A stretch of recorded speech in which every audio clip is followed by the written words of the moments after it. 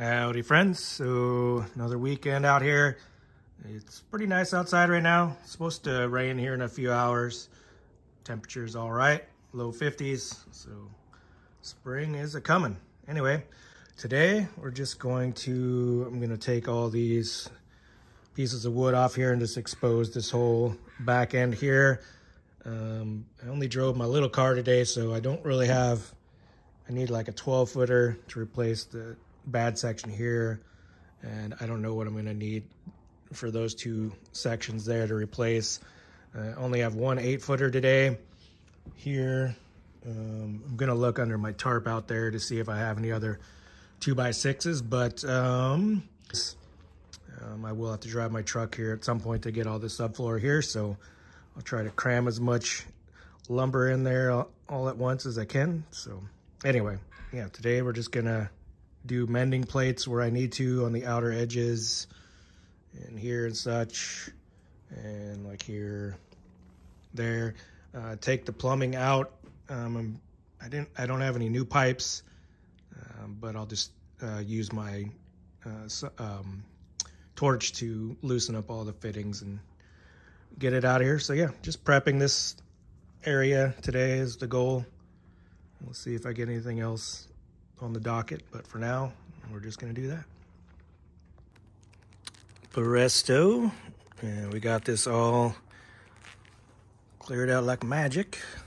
Yeah, so, and then I just put the spaghetti mess of electrical wires up here for now, just to keep them out of the way. And now we'll see which ones need to be replaced. Well, as I am one to do, I brought my propane soldering kit here, but the striker is not in there, so I got nothing to light it. So I'll just use the pipe cutter and cut, you know, the pieces that I'm not gonna be using anyway, and worry about resoldering them later and whatnot. So yeah, we'll cut instead of heat and disassemble. All right, here I'm just using one of those cheap little clamp-on copper cutting tools. You just put it over that, clamp it down, and start spinning, and it slowly cuts through the pipe, and it works pretty good. Here's a perfect example of why I'm probably just gonna, instead of, you know, removing all this copper and then reusing it with just new soldering, is, you can see, like, I haven't stepped on this or anything, but we have a puncture right here. So I don't know if it was a frozen pipe type thing or what happened, but anyway, so we'll just replace it with all new stuff. And or I'll, you know, when I take it all apart, I'll just inspect each piece individually and see how good they are. But yep, we got some splits places, so we'll just take it all out of here and start new. I wasn't really planning on replacing this section. It's in pretty decent shape, except for where the water outlet for the toilet, there was probably a really slow leak or just condensation on it or whatnot. So this is a little soft here. It's not super bad, but I'm not really impressed with it, so might as well. Got her open as it goes, so just replace what I can to make this as solid as I can. Right here I was just cutting on the center piece there, so I could only use my saw for so much, and then I had to do the hand sawing, so kind of a pain, but it's still nice to have the break here on one of those members, so it just keeps it stronger. And I had to do it on two different ones there, but we got her done.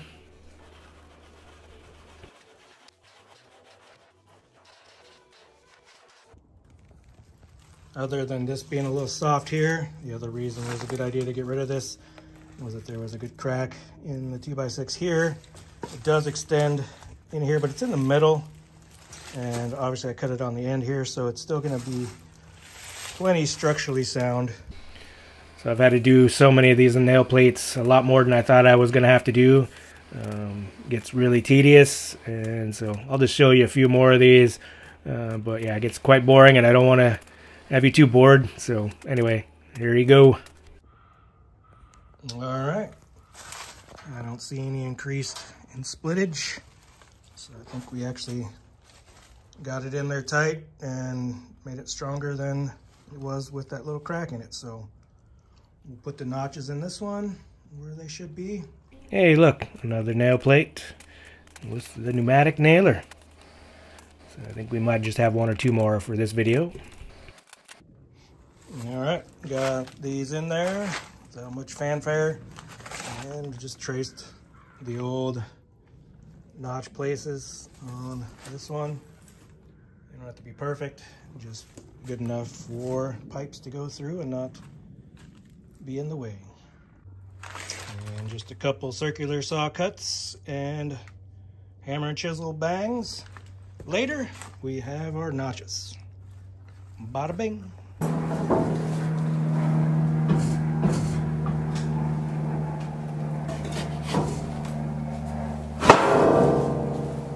Looks good to me. Nail plates galore. But I'll cut it short and just show you this one little piece here. And then we'll go on to measuring a piece that I scab into another section that I'm going to remove. And I like doing it this way, where I'm able to doing them standing up straight and nailing them in this way. It saves the back for sure. Then we'll go over here to just cutting the section where that piece is going to go in.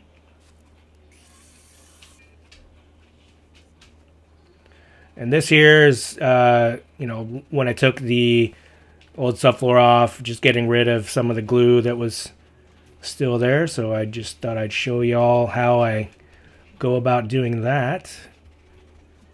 And I already got most of the staples out, but I'll show you here in a section how that works as well, since I'd never actually really taped that much. So here I'm just showing you, I kind of turn the chisel upside down when there's a staple in there. So when you have it upside down, it'll kind of float on top of the 2x4 so you don't dig into it and make a gap that you don't want there. So just kind of pound around the staple to get the excess old particle board off. And it feels good when the big chunk comes off like that. Yep. So I just expose all the staples, and then I use a hog ring pliers to pull out the old staples, and it works pretty well. I like it better than using the power saws and stuff. So just pull and yank and just keep choking up on it, and it comes out pretty well. And I pretty much had to do this to the whole length of the trailer, so I'd spend a lot of time doing this. You can put little boards down to give it a little bit more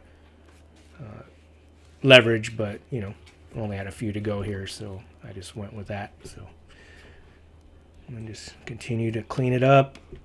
You know, sometimes you use a hammer to get some of that out of there, and it works pretty well. And sometimes you can't get it all, so heck, you just pound it down in there and flush. So yep, getting it all clean.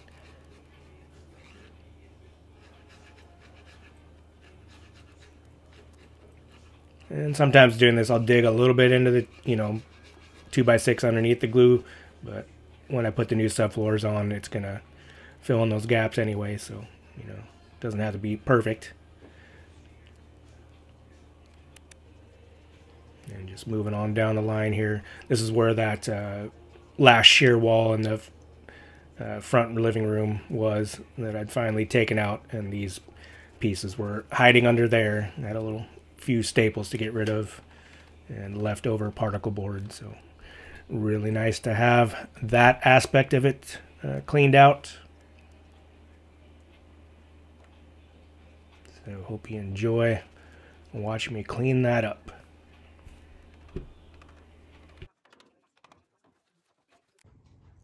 Well, just when I thought I was done with replacing fuller joists up here, I forgot about this one that was by the fireplace. And at some point, a spark came out of the fireplace and almost burned this whole place down, I suppose, at one point. I'm assuming it was when the previous tenant lived here, but it could have been while I was here, because I did burn the stove a few times and left the front door open a bunch, so who knows. But anyway, I mean, it's still fairly solid here. It's not like it's rotten, but it did take a significant chunk, burned away down here at the bottom, both sides. So I thought about scabbing a piece in, maybe just putting some like 3/4 inch plywood on both sides, but oh well. Yet again, since we're here and there was a cut really close to the burn, might as well just cut this off.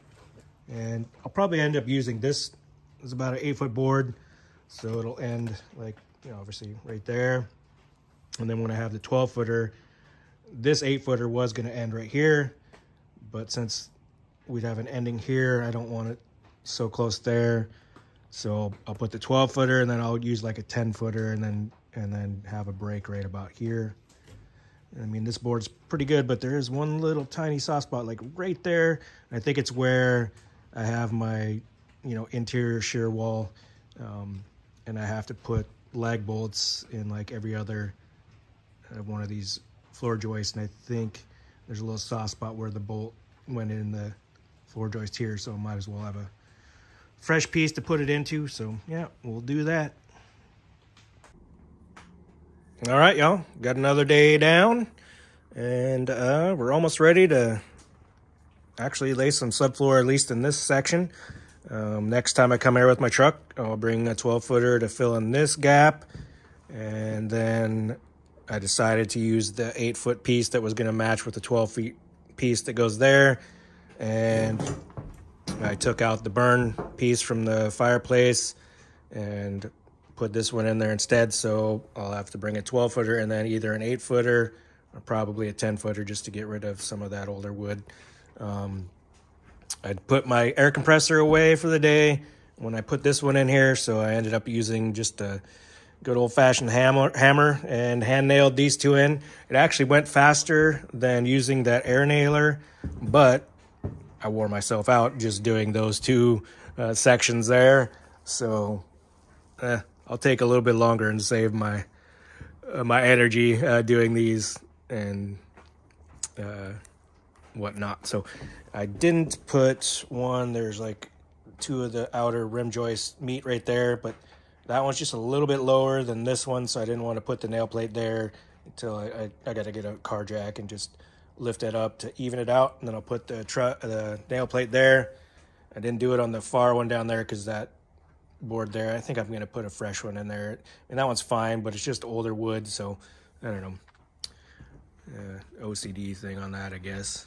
But so when we get a sunnier day, I'll replace that. And yeah. So other than that, obviously you can see this wall is no longer here. For some reason, I kept it there forever. I think because I was using these two plugs often, and I just felt they needed to be on a wall, but they work just fine hanging from the ceiling. So anyway, got rid of this, and then continued on down with getting rid of the little 2x4s that are in the center here. Obviously, I'll put them back up when I'm ready to go back on the ceiling, but yeah. So that's what we did today. And it did end up raining halfway through the day, which no big deal being in here, but it did drop the temperature quite a bit. So it is quite chilly this evening, but it is not December, so I'm not complaining. Anyway, hope you all enjoyed it. And if you like it, subscribe. And I appreciate you all being here, and we'll catch you on the next one. All right, take care.